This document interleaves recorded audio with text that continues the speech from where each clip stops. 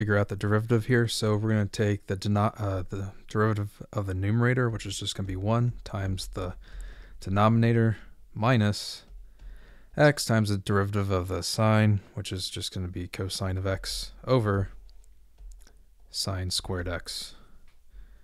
So we're essentially done.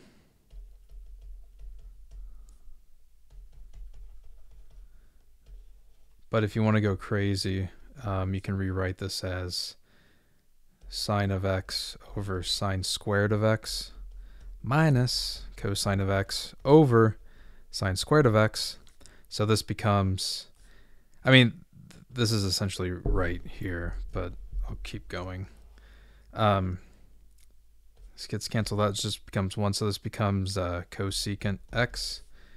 One of these gets in there, so minus x, cosecant of x, cotangent of x. Yeah. And that's it. Okay. I hope this helped you out. Appreciate you watching, and you have a great day.